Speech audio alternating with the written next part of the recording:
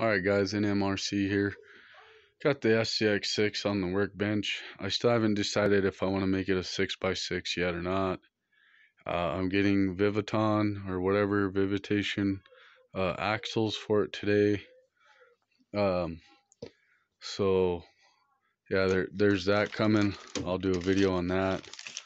I should probably wait, but I got this what is it, Clubs Racing Scale Design fender flare delete. So we're deleting these dumb big old flares on it, and we're deleting the rock sliders that come on this Jeep. Also same brand, RC Club Racing Scale Designs, that I got in today in the mail.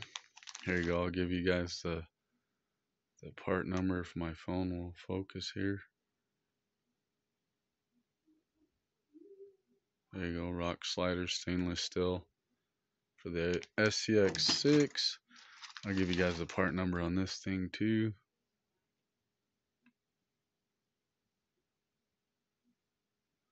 Alright, so yep, there's that. There's the original sliders, as you can see there.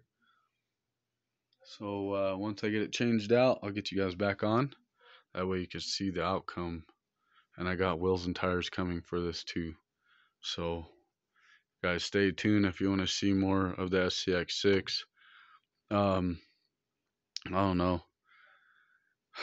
I don't know if I want to do this as a 6x6, but I do have a lead to another silver body just like this, so I can make it longer to make it for the whole body to be a 6x6 also, is what I'm trying to say. The chassis, I would have to extend it, the frame rails of course, and that's where I'm kind of like at a standstill. Do I really want to chop up a $1,200 rig?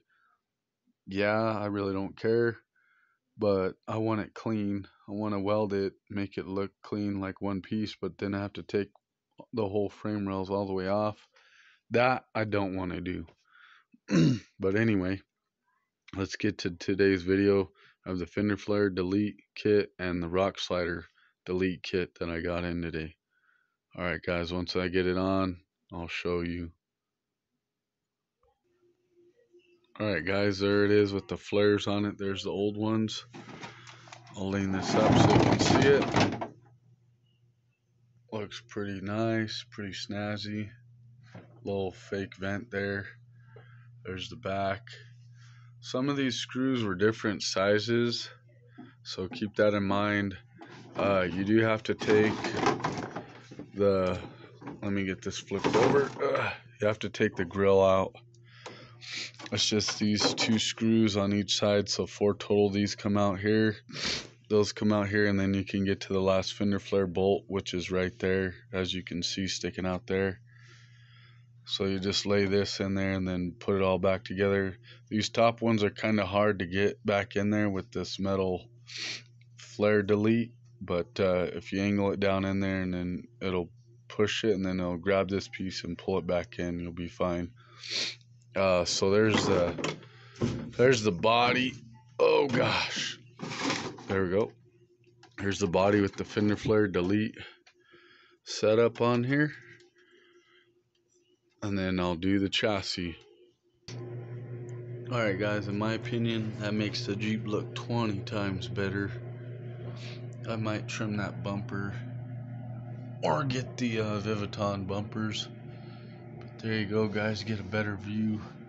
There's the rock sliders, uses the stock hardware, stock location. And that looks sick. Better approach angle.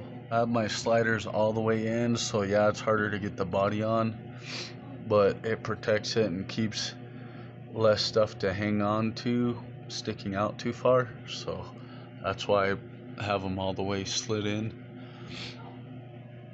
Man, that looks nice. So what do you think guys? Got wheels and tires coming and axles here soon. Alright guys, thanks for watching. Stay tuned if you want to see more upgrades. After I do the upgrades, we'll take her out, see how much better it performs with this stuff, the axles, and hopefully my wheels and tires. I might be doing that before the wheels and tires come in because they're kind of a weight. But at least I'll get the axles on, and then we'll go from there, and I'll decide if I still want to make this a 6x6 or not.